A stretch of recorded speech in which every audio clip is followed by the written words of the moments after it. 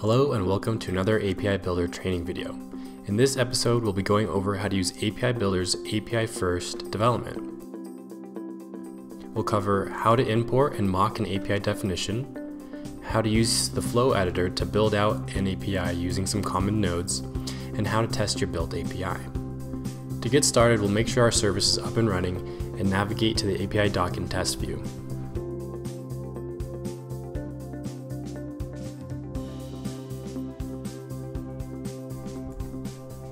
Next, click the Add API button in the top right corner. For our first example, I'll do a quick demo of how to import and mock a Swagger definition. This is useful if you just want to work with lorem ipsum data until the actual backend for your service is built out. There are two methods for importing a Swagger definition. The first is the Browse Your Local File System option.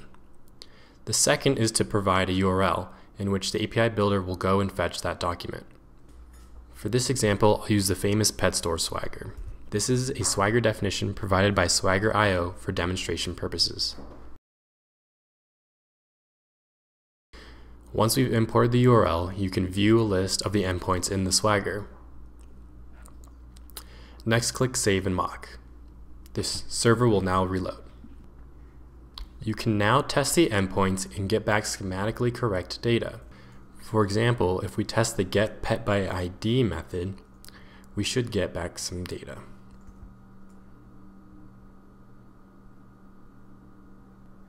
Next, I'll show you how to import an API definition and build it out using the flow editor. Like in the previous demo, start by clicking the Add API button. Next, import the Swagger file welcome.json. We'll provide a link to this file in the description.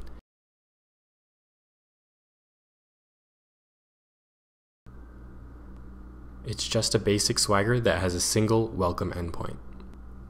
Instead of clicking Save and Mock, now click Save.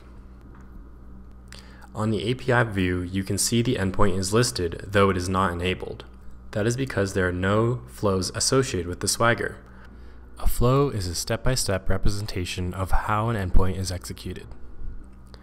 If we inspect the welcome method, we can see that it takes one query parameter, CID, which stands for contact ID.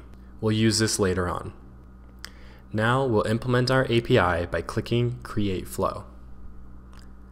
The goal for our API is to query the contacts we created in the previous episode, and then format the response so that we only get back a JSON string that has message and name properties. From our start node, we'll begin by formulating a query to pass our model. To do that, we'll use a .js template. We'll start by dragging the compose node onto our canvas. As you can see, it automatically becomes the first step in our flow. We can also see that it needs some configuring. On the right side, we have the node configuration panel. This is where you configure the currently selected node. What we need to do for this node is select a method to use. For this example, we want to format a query string, so we'll use the format string method. Now that we've selected a method, you can see that there are two new tabs, parameters and outputs. Parameters are node inputs. A node can consume literal data or reference data from here. Literal data are things like strings, bools, and so on.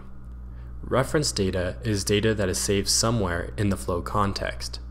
The root of the context is referenced by the $sign. For example, if your context currently looks like this, you would access the users array with $.users. There are some locations in the context that are reserved. For example, $.params, which contains endpoint parameters, and $.end, which contains environment variables. Outputs are locations in the context that you want to save your node results to. You'll see this shortly. The .template takes two params, data and template. Data is used to supply data to the template. Template tells the .node how to render the supplied data. We'll use $.params so we can access the params in the template. We'll use the following string as the template. You can click the expand button if you need more room to edit. What this template is doing is forming a JSON query string which will pass to our contact model for querying later. This query string has one key, which is CID, which stands for contact ID, and as you may remember is a property of our contact model. And the value will equal the contents of it.cid. In the .template engine, it refers to the data parameter that we passed in earlier. So in this case, it refers to $.params, which contains a parameter passed into the endpoint, CID. The .template has two outputs, next and error. Next is the context location where you want to save the rendered template string. For this example, we'll save it to where. Error is the context location to save any errors that might have occurred in the node. We'll leave it as $.error. The next node we'll drop in is the contact model node. We'll use this node to consume the query string we wrote in the previous node. This node allows us to perform a variety of different model operations. Since we want to query the context we made in the previous episode, we'll use the query method. Just like when we added the format string node, we now have parameters and outputs. We'll scroll down to the where parameter and reference the where query string we created in the first node. If you remember, we saved it under $.where. We'll go to the Outputs tab and configure it to save the results to $.models. I can tell what the return type will look like by clicking on the information icon here. As you can see, it will turn an array of items that are of type contact.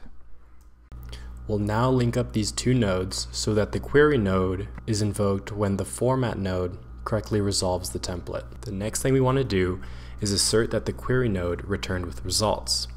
To do that, we'll use the condition node. Since we want to make sure that the models exist, we'll use the exists method.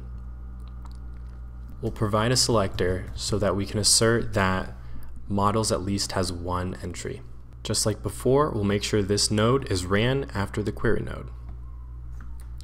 The next thing we'll do is bring everything together into a nice formatted response. We'll create this response by using another .template. We'll start by dragging the compose node onto our canvas and selecting format object since we'll be creating a JSON response. We'll source our data from the $.models and we'll use the following template. This template has two properties, message and name.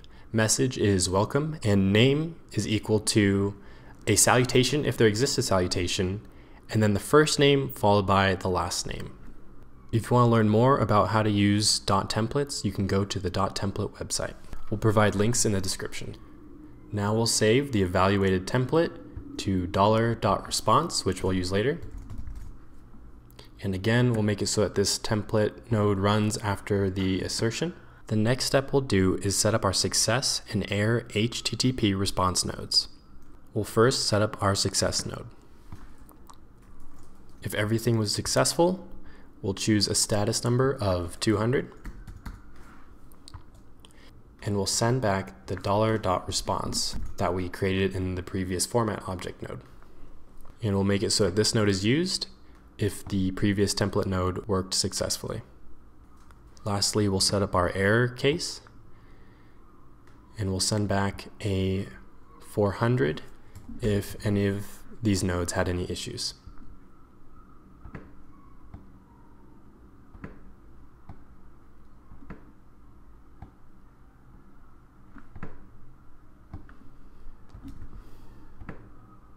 This might be a good time to now rename the nodes so that they make sense for you later.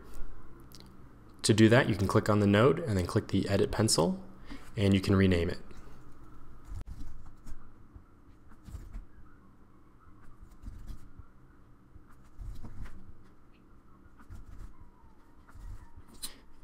Just to walk through our flow, from the start, we'll format a query. Then we'll use that query in the query contact model node. If there was a query received, we'll format a response and send it back to the user. If these conditions fail, then we'll send back a 400. Now all you have to do is click Save, and we'll go and test the API.